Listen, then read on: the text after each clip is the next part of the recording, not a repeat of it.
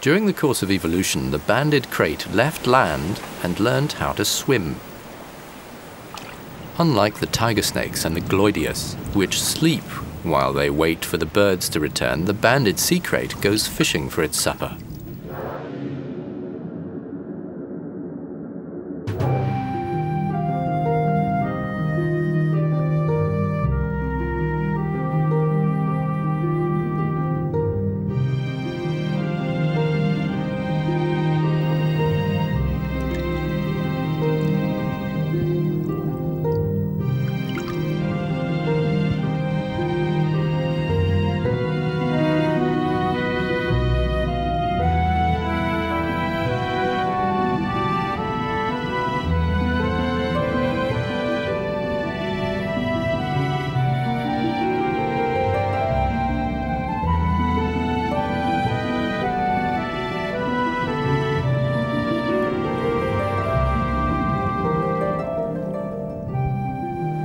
The sea serpents are extraordinarily flexible and adapt easily. Their being swimmers gives Xavier an interesting element for comparison in his studies. The snakes find a wide range of responses to enable them to survive in unexpected habitats, like this wreck.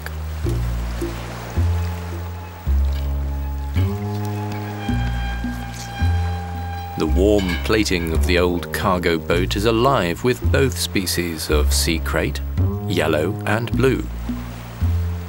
Both enjoy this solarium. It helps them to digest. Their sun lounge never gets too warm for them, and it's not too visible for predators. When they've finished digesting, they slide off, energized, to pursue their main activities, molting and reproducing.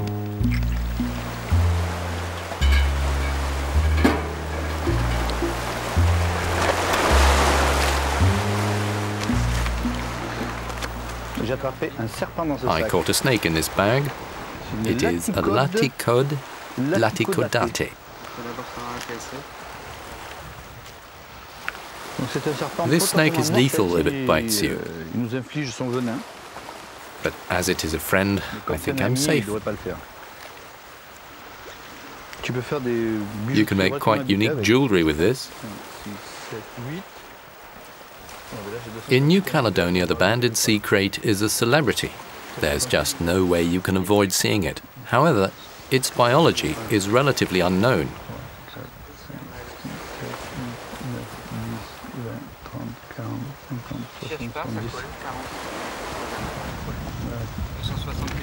Xavier and Yvan are addressing the basic ecology of banded sea kraits.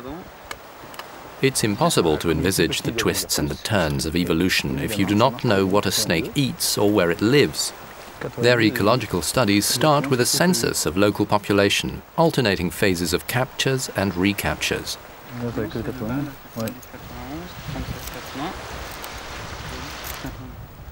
So Xavier and Yvan continue to mark specimens that they release and hope to recapture them later. This is a curious game that works out well with the banded sea krait.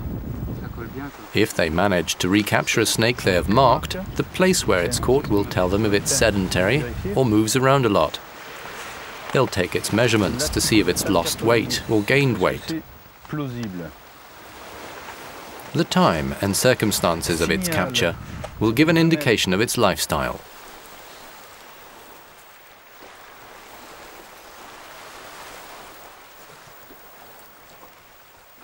You can only see banded sea kraits when they're on the beaches.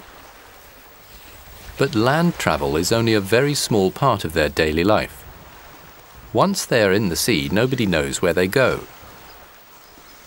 Back on the beach, they crawl into the brush to hide from the birds of prey as quickly as they can.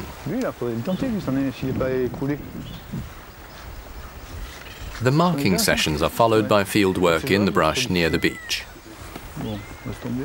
Snake hunters peer into every nook and cranny and often get surprises.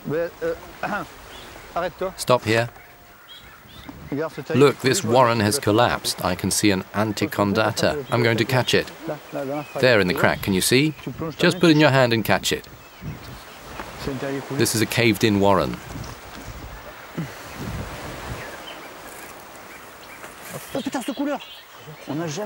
I've never seen a snake that color. Look at that. Nobody's ever seen one like that before. That's excellent. Extraordinary. Never seen it before. Not marked. Yellow. And it's digesting a moray. That color's incredible. It wasn't deep down.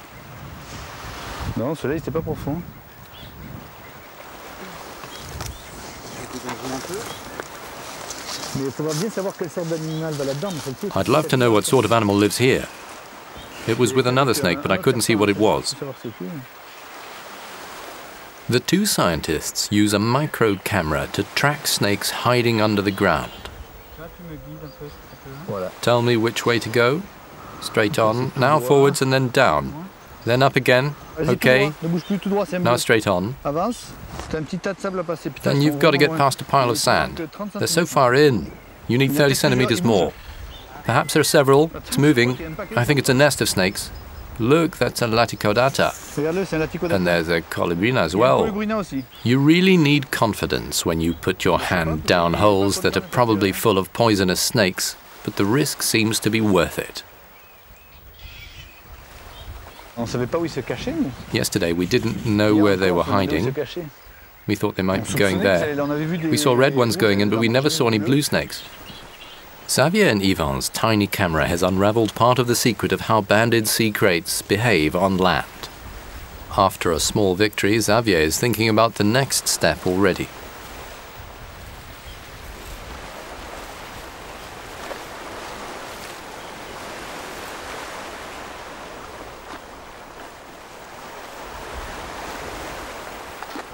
Dusk is the best time for observing laticaudata.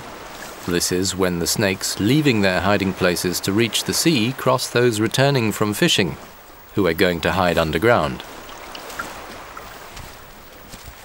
Xavier releases the snakes caught during the day at this cool period.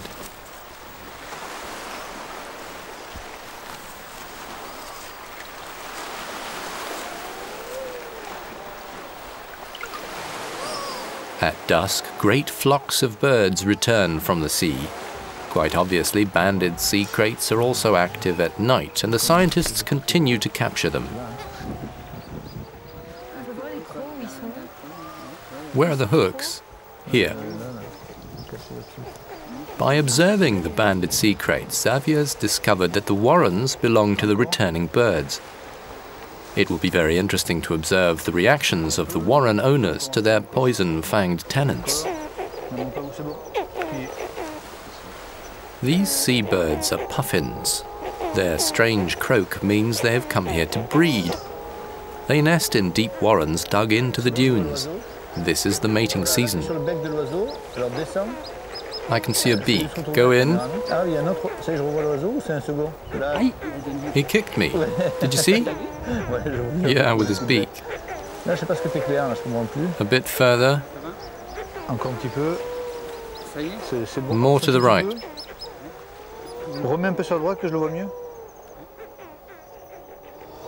Go ahead.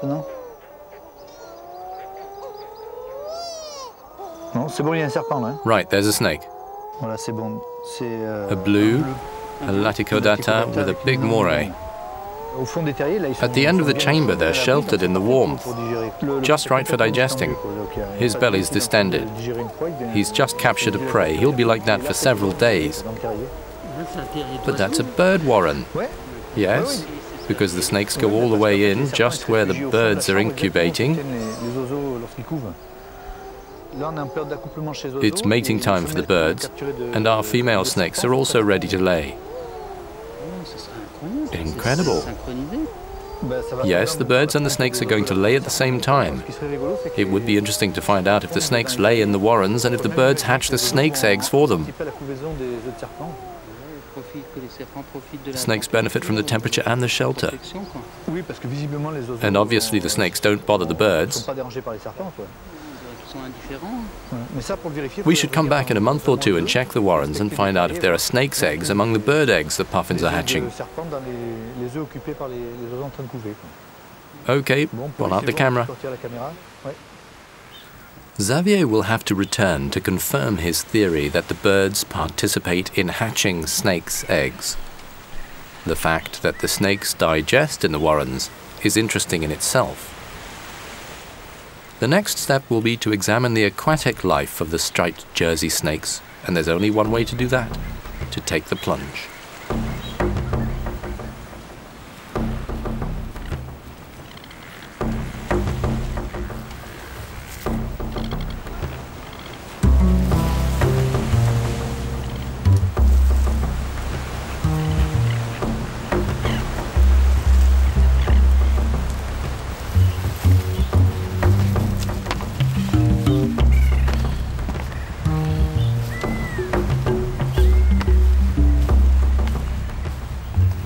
This morning, Xavier almost made an exciting observation.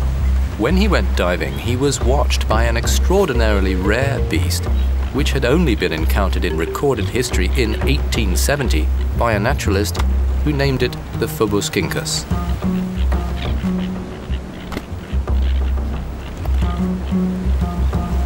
Xavier did not see the long, curved, pointed teeth of this giant lizard, which was thought to have died out many years ago. It was Ivan Inech, lazing on the beach, who was lucky enough to see this lost treasure. The lizard could not have fallen into better hands.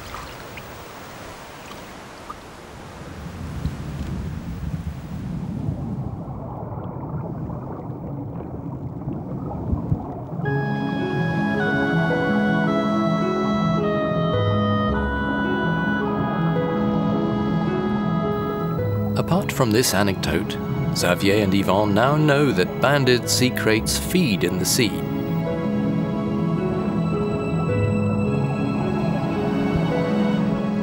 As they have found many different species of moray in their stomachs.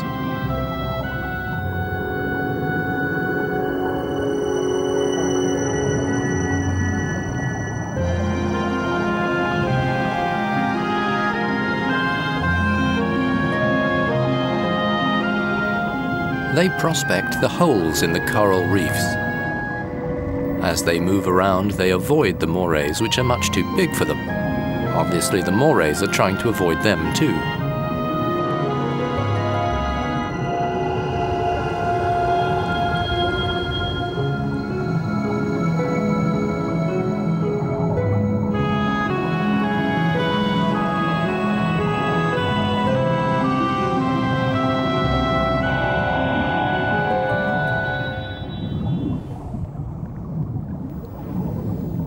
Sometimes the banded sea kraits mysteriously disappear.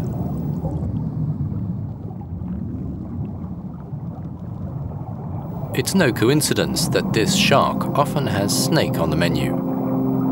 A good reason for leaving.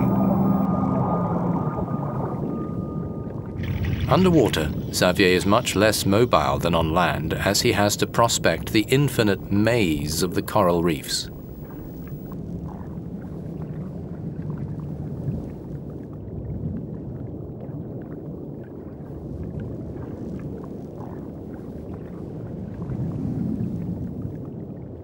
He decides to watch snake hunting. No one has yet discovered how they catch their prey. This one, swimming back towards the beach, has a full belly.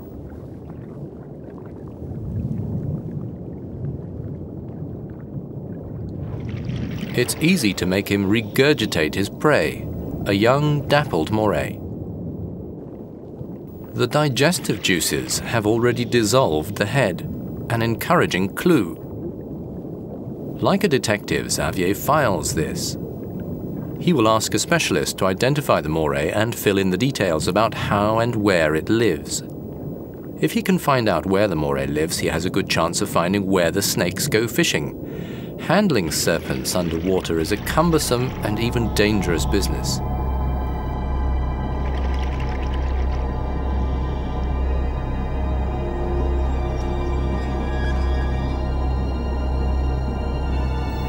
no more long amorphous tubes.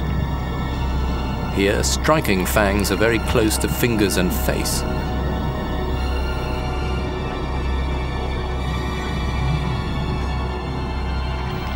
There's no way of knowing where the lethal heads are located in the writhing mass.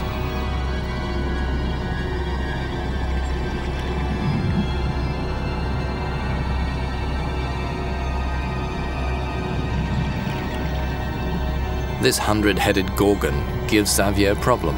Later, he told us that he really felt he was in danger. Frightening when you know how phlegmatic he is.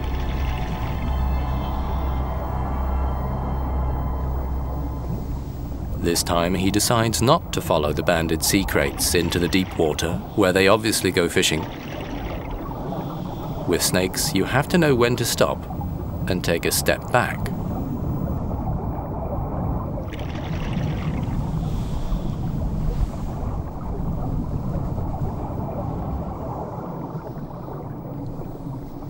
Snake hunters are inspired by the flowing beauty of striped Jersey snakes. This is Time for Thought.